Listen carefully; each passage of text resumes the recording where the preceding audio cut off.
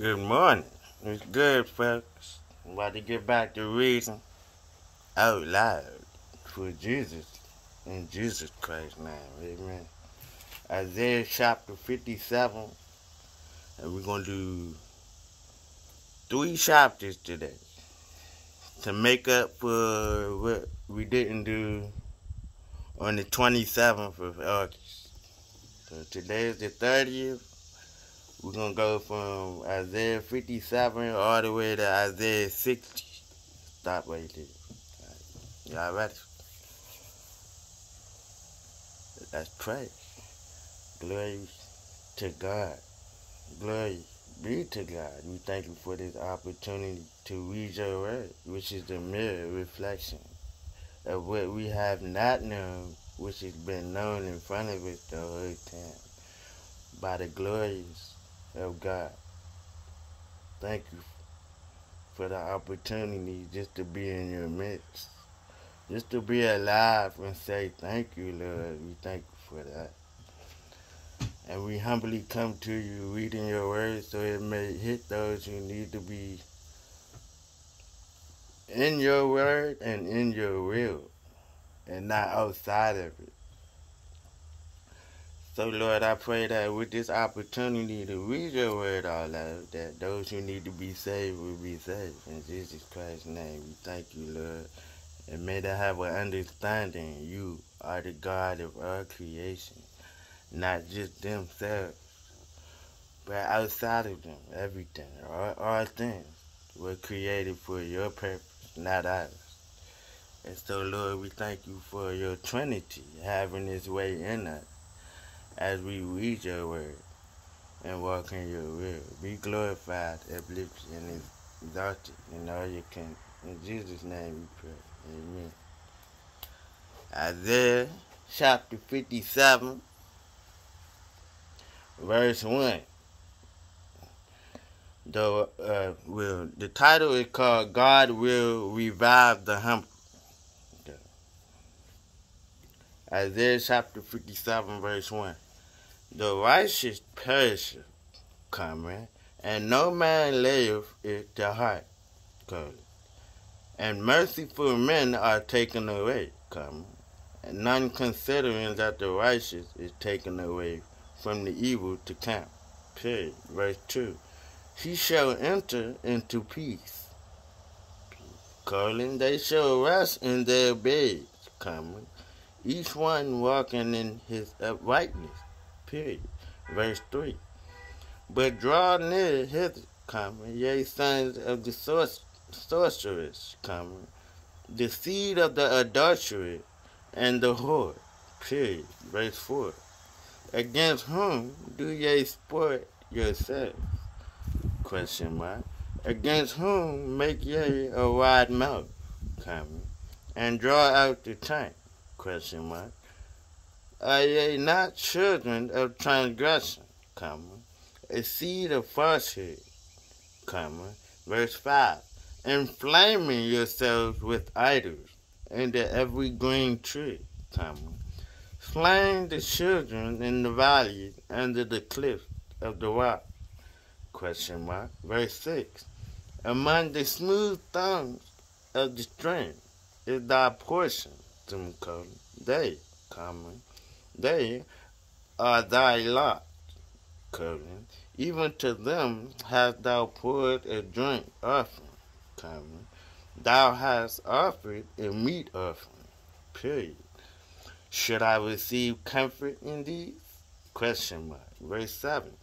Upon a lofty and high mountain hast thou set thy bed, even thither wentest thou up to offer sacrifice.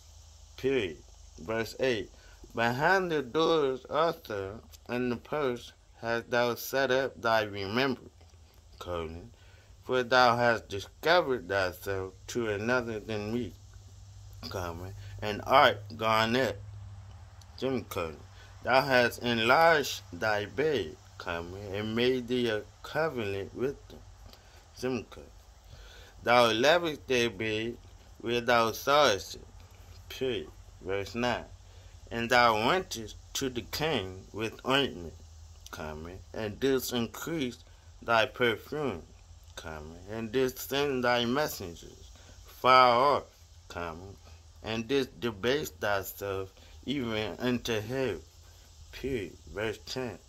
Thou art weary in the greatness of thy rate, yet sayest thou not, there is no hope, thou hast found the life of thine hand, therefore thou wouldst not grieve.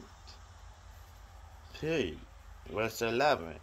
And of whom hast thou been afraid or feared, that thou hast lied, and hast not remembered me, nor laid it to thy heart? Question mark. Have not I held my peace even of old, and thou fearest me not? Question mark. Verse 12. I will declare thy righteousness, and thy works, for they shall not profit thee. Period. Verse 13. When thou criest, let thy company deliver thee, but the wind shall carry them all away, vanity shall take them, but he that putteth his trust in me shall possess the land, and shall inherit my holy mountain. Verse 14. And shall say, cast ye up, prepare the way, take up the stumbling block out of the way of my people. Period. Verse 15. For thus saith the high and lofty one that inhabiteth eternity, whose name is holy, I dwell in the high and holy place, with him also that is of a contrite and humble spirit, to revive the spirit of the humble, and to revive the heart of the contrite ones. Period. Verse 16. For I will not contend forever, neither will I always be wroth, for the spirit shall fail before me, and the soul which I have made. Period. Verse 17. For the iniquity of his covetousness was I wroth, and smote him, I hid me, and was wroth, and he went on forwardly in the way of his heart. Period. Verse 18. I have seen his ways, and will heal him, I will lead him also, and restore comfort unto him, and to his mourning. Period. Verse 19. I create the fruit of the lips, peace, peace to him that is far off, and to him that is near, saith the Lord, and I will heal him. Period. Verse 20. But the wicked are like the troubled sea, when it cannot rest, whose waters cast up mire and dirt. Period. Verse 21. There is no peace, saith my God, to the wicked. Period. That's the end of Isaiah chapter 57. Now we're going to Isaiah chapter 58. Hold on for a second. Okay. Isaiah chapter 58, verse 1. Cry aloud, spare not, lift up thy voice like a trumpet, and shew my people their transgression, and the house of Jacob their sins. Period. Verse 2. Yet they seek me daily, and delight to know my ways, as a nation that did righteousness, and forsook not the ordinances of their God. colon, they acted me the ordinances of justice, semicolon. They take delight in approaching to God, period. Verse 3. Wherefore have we fasted, comma, say they, comma, and thou seest not, question mark. Wherefore have we afflicted ourselves, comma, and thou takest no knowledge, question mark. Behold, comma, in the day of your fast ye find pleasure, comma, and the dot are your lips, period. Verse 4. Behold, comma, ye fast for strife and debate, comma, and to smite with the fist of wickedness, comma. Ye shall not fast as ye do this day, comma, to make your voice to be heard on high, period. Verse 5. Is it such a fast that I have chosen, question mark, a day for a man to afflict his soul, question mark. Is it to bow down his head as a bulrush, comma, and to spread sackcloth and ashes under him, question mark. Wilt thou call this a fast, comma, and an acceptable day to the Lord, question mark. Verse 6. Is not this the fast that I have chosen, question mark, to loose the minds of wickedness, comma, to undo the heavy burden, comma, and to let the oppressed go free, comma, and that ye break every yoke, question mark. Verse 7. Is it not to deal thy bread to the hungry, and that thou bring the poor that are cast out to thy house, question mark. When thou seest the naked, comma, that thou cover him, semicolon, and that thou hide not thyself from thine own flesh, question mark. Verse 8. Then shall thy light break forth as the morning, comma, and thine health shall spring forth speedily, colon, and thy righteousness shall go before thee, semicolon. The glory of the Lord shall be thy reward. Reward. That's twice. Period. Verse 9. Then shalt thou call, comma, and the Lord shall answer, semicolon. Thou shalt cry, comma, and he shall say, comma, here I am, period. If thou take away from the midst of thee the yoke, comma, the putting forth of the finger, comma, and speaking vanity, semicolon. Verse 10. And if thou draw out thy soul to the hungry, comma, and satisfy the afflicted soul, semicolon, then shall thy light rise in obscurity, and thy darkness be as the noonday. Verse 11. And the Lord shall guide thee continually, and satisfy thy soul in drought, and make fat thy bones, and thou shalt be like a watered garden, and like a spring of water, whose waters fail not, period. Verse 12. And they that shall be of thee shall build the earth waste places, thou shalt raise up the foundations of many generations, and thou shalt be called, the repairer of the breach, the restorer of paths to dwell in, period. Verse 13.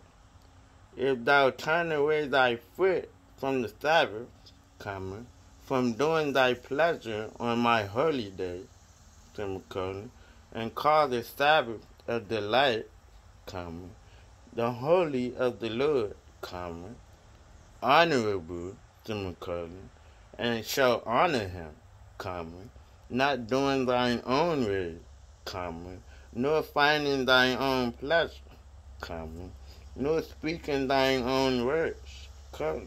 Verse 14. Then shalt thou delight thyself in the Lord, comma, and I will cause thee to ride upon the high places of the earth, comma, and feed thee with the heritage of Jacob, thy father, colon, for the mouth of the Lord hath spoken it. Period. That's the end of chapter 58 of Isaiah. Okay? Hold on, y'all. Hold on. Welcome back. Here we go. Isaiah chapter 59. This is called God's Chosen Fast. We already read that. Okay. Isaiah chapter 59, verse 1. Behold, the Lord's hand is not shortened, comma, that it cannot save, semicolon. Neither his ear heavy, comma, that it cannot hear, comma. Verse 2. But your iniquities have separated between you and your God, comma, and your sins have hid his face from you, comma, that he will not hear. Period. Verse 3. For your hands are defiled with blood, comma, and your fingers with iniquity, semicolon. Your lips have spoken lies, comma. Your tongue hath muted perverseness, have muttered perverseness. Period. Verse 4. None calleth for justice, comma, nor any pleaded for truth, comma. They trust in vanity, comma, and speak lies, semicolon. They conceive mischief, comma, and bring forth iniquity. Period. Verse 5.